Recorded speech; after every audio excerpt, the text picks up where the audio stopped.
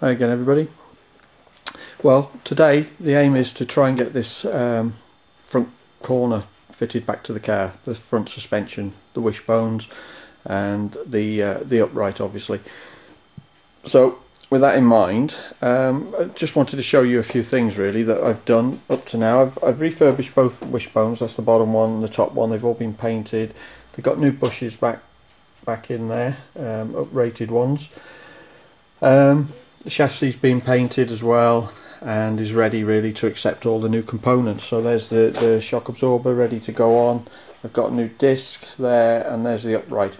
The upright, I decided to fit all the parts to it, like I put a new top ball joint in and a new bottom ball joint there and a new track rod end. I've done that on the bench because it's much easier to get torque wrench and torque these bolts up off the car rather than on the car. So that's all been done. They're all brand new, ready for refitting.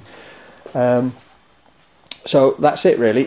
Just another little thing I wanted to show you was that this one of the things when you come to put these wishbones back on is these lugs here on the chassis can be quite tight, and you do have to put quite a bit of force on sometimes to get the wishbones to fit. So what I do is, if you can get a bar like this and just put it in and just tweak those lugs open slightly, then it just gives you that little bit of extra room to get the wishbone in. And I've done that on all of them. I've actually just opened these up very slightly with a bar, top, bottom and the shock absorber ones as well. And it does make life a lot easier when you come to put the wishbones back on. So with that in mind, I'm going to make a start, and then I'll just do a couple of little vids as we go along just to show you the progress really. So I'm all set up, got a fresh cup of coffee on the go, and I'm going to start by fitting the bottom wishbone. That will be the first part of the job, and then I shall fit the hub to the wishbone, and then I'll fit the top wishbone, and then hopefully we can lock it all off and bolt everything down, and the job will be done. Because one of the things I need to do, I've still got the other side to do, and I want to be able to roll the car outside, turn it round and bring it back in so that I'm working on this side of my garage, because all my tools are this side and I've got much better lighting over here. So that's the aim, is to get everything fixed up today, turn the car around, and then I can make a start on the final corner, which is obviously the driver's side front end, which needs basically just the same doing that I've done on this side. So with that in mind, I'm ready to make a start. Oh, just one other thing before I do make a start on the car. I'm not sure if any of you out there use the latex gloves to try and keep your hands clean when you're doing these mucky jobs. I used to use them, and to be honest, they're pretty poor rubbish really if you think about it. As soon as you get your hands a bit oily, they sort of go all funny and break up, and you can't put your hands into any kind of liquid. They're just not very good at all. And I started to use these like vinyl gloves here.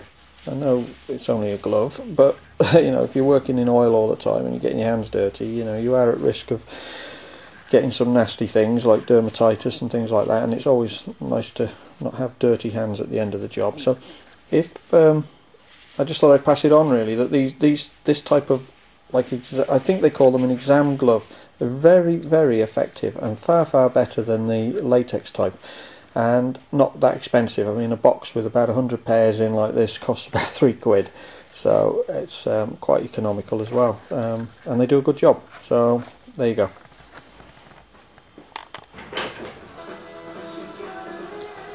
Okay, so that's the progress so far. That's the bottom wishbone on and the shock absorber. Nothing's been tightened up yet.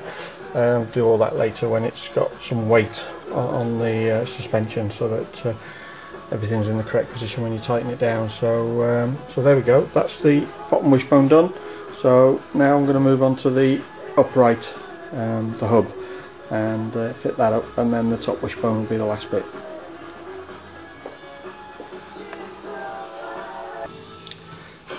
Okay, a little bit more progress. There's the upright on, and I just thought I'd show you this one as well. A little tip. I didn't want to, when I took it all to pieces, I didn't want to have to undo my brake pipes and then have to bleed them again, because that's a ball ache. So what I did was, on the bracket where the brake pipe goes through there, you can see I just took a little nick out of it with a grinder, and because I've got Goodrich pipes, Goodrich hoses on my car. You can see there they've got a plastic covering on them, but there's the stainless steel hoses underneath, and it just fits through that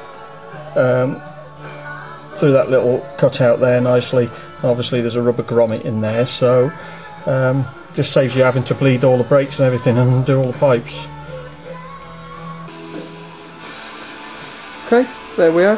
Finally have it. That's the corner complete now. Top wishbone on, shock absorber, new disc, caliper, but I need some new pads. They haven't arrived yet, but I'll be putting them in when they come. So, but it's only so I can turn the car around and get it on to the ramp the other way. So that's it. That's how to reassemble front suspension and wishbones on a TVR Griffith.